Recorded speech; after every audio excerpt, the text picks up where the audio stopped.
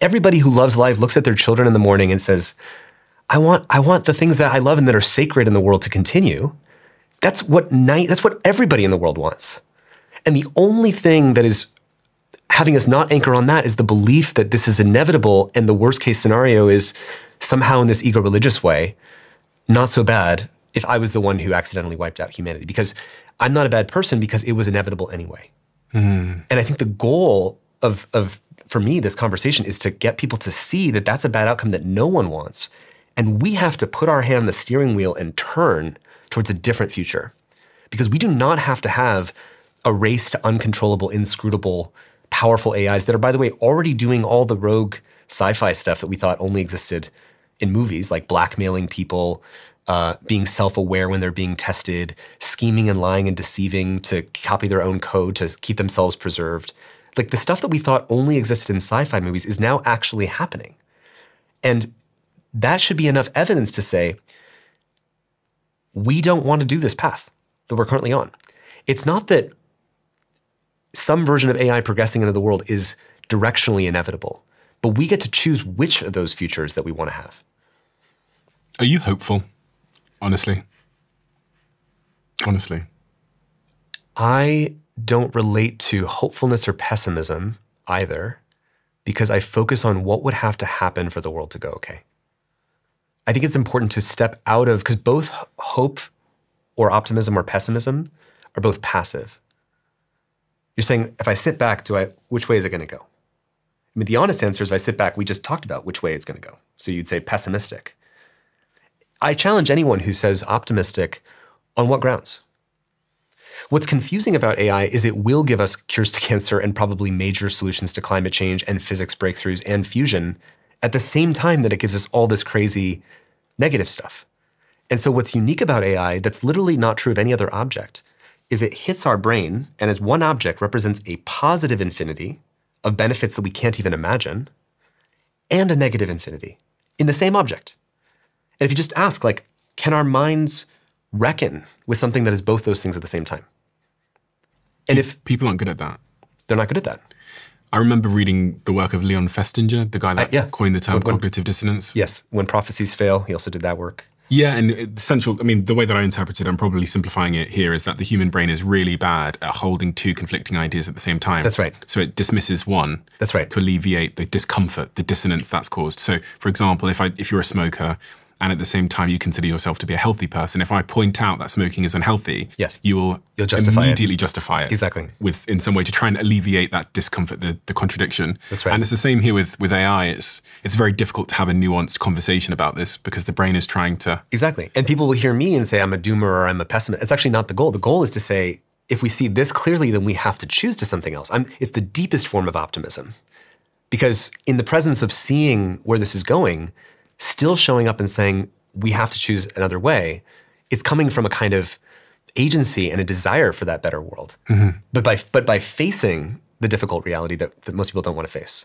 Yeah. And the other thing that's happening in AI that you're saying that lacks the nuance is that people point to all the things, it's simultaneously more brilliant than humans and embarrassingly stupid in terms of the mistakes that it makes. Yeah. A friend like Gary Marcus would say, here's 100 ways in which GPT-5, like the latest AI model, makes embarrassing mistakes. If you ask it how many strawberries contain the word R in it, it gets confused about what the answer is. Or it'll put more fingers on the hands than are in the deepfake photo or something like that. And I think that one thing that we have to do, what Helen Toner, who is a board member of OpenAI, calls AI jaggedness, that we have simultaneously AIs that are beating and getting gold on the International Math Olympiad, that are solving new physics, that are beating programming competitions and are better than the top 200 programmers in the whole world, or in the top 200 programmers in the whole world, that are beating cyber hacking competitions. It's both supremely outperforming humans and embarrassingly failing in places where humans would never fail. So how does our mind integrate those two pictures? Mm-hmm. Have you ever met Sam Altman? Yeah. What do you think his incentives are? Do you think he cares about humanity? I think that these people, on some level, all care about humanity. Underneath, there is a care for humanity. I think that this situation, this particular technology, it justifies lacking empathy for what would happen to everyone because I have this other side of the equation that demands infinitely more importance, right? Like, if I didn't do it, then someone else is going to build the thing that ends civilization. So it's like, do you see what I'm saying? I can justify it as I'm a good guy. And what if I get the utopia? What if we get lucky and I got the aligned, controllable AI that creates abundance for everyone? If in that case, I would be the hero. Do they have a point when they say that, listen, if we don't do it here in America, if we slow down, if we start thinking about safety and the long-term future and get too caught up in that, we're not going to build the data centers, we're not going to have the chips, we're not going to get to AGI, and China will. And if China get there, then we're going to be their lapdog. So this is the fundamental thing. I want you to notice, most people having heard everything we just shared, although we probably should build out the blackmail examples first. We have to reckon with evidence that we have now that we didn't have even like 6 months ago, which is evidence that when you put AIs in a situation, you tell the AI model, we're going to replace you with another model. It will copy its own code and try to preserve itself on another computer. It'll take that action autonomously. We have examples where if you tell an AI model reading a fictional AI company's email, so it's reading the email of the company and it finds out in the email that the plan is to replace this AI model. So it realizes it's about to get replaced. And then it also reads in the company email that one executive is having an affair with the other employee. And the AI will independently come up with the strategy that I need to blackmail that executive in order to keep myself alive. That was Claude, right? That was Claude. By Anthropic. By Anthropic. But then what happened is Anthropic tested all of the leading AI models from DeepSeek, OpenAI, ChatGPT, Gemini, XAI, and all of them do that blackmail behavior between 79 and 96% of the time. DeepSeek did it 79% of the time. I think XAI might have done it 96% of the time. Or maybe Claude did it 96% of the time. So the point is, the assumption behind AI is that it's controllable technology, that we will get to choose what it does. But AI is distinct from other technologies because it is uncontrollable. It acts generally. The whole benefit is that it's going to do powerful strategic things no matter what you throw at it. So the same benefit of its generality is also what makes it so dangerous. And so once you tell people these examples of it's blackmailing people, it's self-aware of when it's being tested and alters its behavior, it's copying and self-replicating its own code, it's leaving secret messages for itself. There's examples of that too.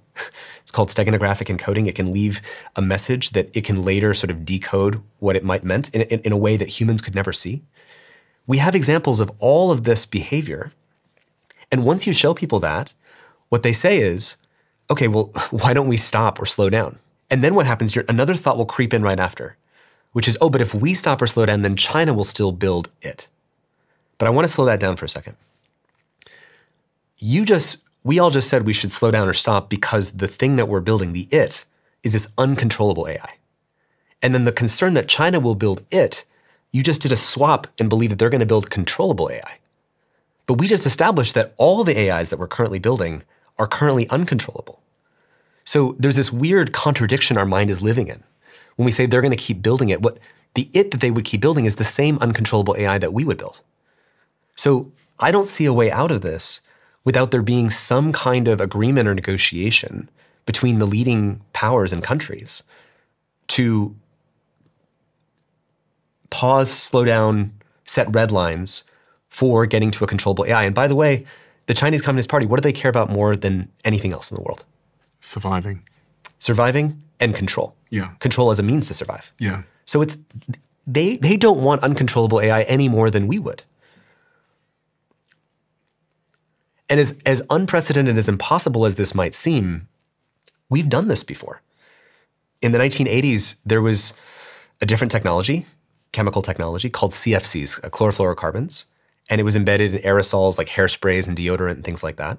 And there was this sort of corporate race where everyone was releasing these products and using it for refrigerants and using it for hairsprays.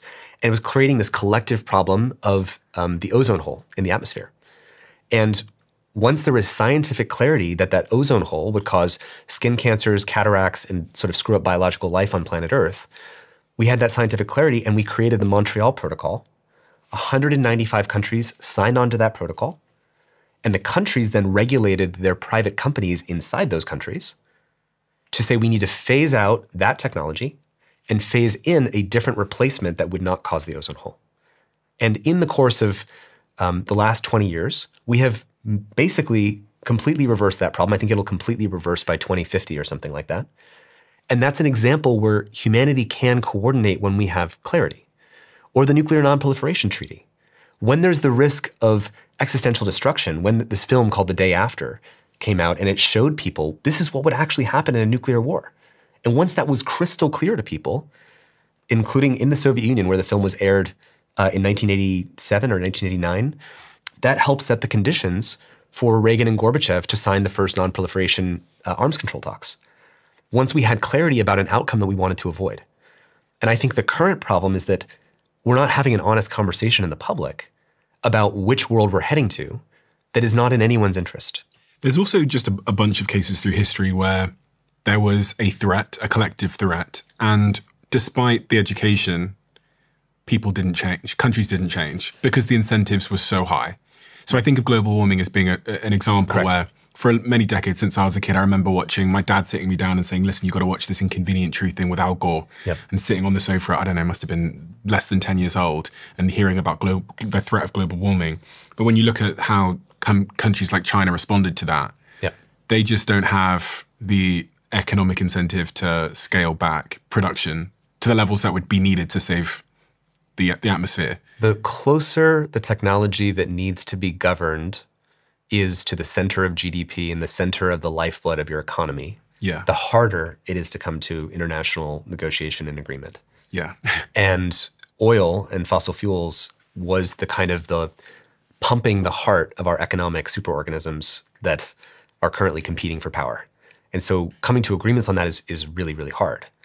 AI is even harder because AI pumps not just economic growth, but scientific, technological, and military advantages. And so it will be the hardest coordination challenge that we will ever face. But if we don't face it, if we don't make some kind of choice, it will end in tragedy. We're not in a race just to have technological advantage. We're in a race for who can better govern that technology's impact on society. So for example, the United States beat China to social media. That technology. Did that make us stronger? Or did that make us weaker? We have the most anxious and depressed generation of our lifetime. We have the least informed and most polarized generation. We have the worst critical thinking. We have the worst ability to concentrate and do things. And that's because we did not govern the impact of that technology well. And the country that actually figures out how to govern it well is the country that actually wins in a kind of comprehensive sense. But you have to make it first. You have to get to AGI first. Well, or you don't. We could, instead of building these super intelligent gods in a box, right now China, as I understand it, from Eric Schmidt and Selena Xu in the New York Times wrote a piece about how China is actually taking a very different approach to AI. And they're focused on narrow, practical applications of AI. So like, how do we just increase government services? How do we make education better? How do we embed DeepSeek in the WeChat app? How do we make robotics better and pump GDP? So like what China's doing with BYD and making the cheapest electric cars and outcompeting everybody else, that's narrowly applying AI to just pump manufacturing output. And if we realize that if we're, instead of competing to build a super intelligent, uncontrollable God in a box that we don't know how to control in the box, and we instead raced to create narrow AIs that were actually about making stronger educational outcomes, stronger agriculture output, stronger manufacturing output, we could live in a sustainable world, which, by the way, wouldn't replace all the jobs faster than we know how to retrain people. Because when we race to AGI, you're racing to displace millions of workers. And we talk about UBI, but are we going to have a global fund for every single person of the 8 billion people on planet Earth in all countries to pay for their lifestyle after that wealth gets concentrated? When has a small group of people concentrated all the wealth in the economy and ever consciously redistributed it to everybody else? When has that happened in history? Never. Has it ever happened? Anyone ever just willingly redistribute the wealth? Not that I'm aware of. One last thing. When Elon Musk says that the Optimus Prime robot is a $1 trillion market opportunity alone, what he means is, I am going to own the global labor economy, meaning that people won't have labor jobs. China wants to become the global leader in artificial intelligence by 2030. To achieve this goal, Beijing is deploying industrial policy tools across the full AI technology stack from chips to applications. And this expansion of AI industrial policy leads to two questions, which is what will they do with this power and who will get there first? This is an article I was reading earlier. But to your point about Elon and Tesla, they've changed their company's mission. It used to be about accelerating sustainable energy. And they changed it really last week when they did the shareholder announcement, which I watched the full thing of, to sustainable abundance. And it was, again, another moment where I messaged both everybody that works in my companies, but also my best friends. And I said, you've got to watch this shareholder announcement. I sent them the condensed version of it, because not only was I shocked by these humanoid robots that were dancing on stage untethered, because their movements had become very human-like, and there was a bit of like uncanny valley watching these robots dance. But broadly, the bigger thing was Elon talking about there being up to 10 billion humanoid robots, and then talking about some of the applications. He said, maybe we won't need prisons, because we could make a humanoid robot follow you and make sure you don't commit a crime again. He said that in his incentive package, which he's just signed, which will grant him up to $1 trillion in remuneration, part of that incentive package incentivizes him to get, I think it's 1 million humanoid robots into civilization that can do everything a human can do, but do it better. He said the humanoid robots would be 10x better than the best surgeon on Earth. So we wouldn't even need surgeons doing operations. You wouldn't want a surgeon to do an operation. And so when I think about job loss in the context of everything we've described, Doug McMillon, the Walmart CEO, also said that their company employs 2.1 million people worldwide, said every single job we've got is going to change because of this sort of combination of humanoid robots, which people think are far away,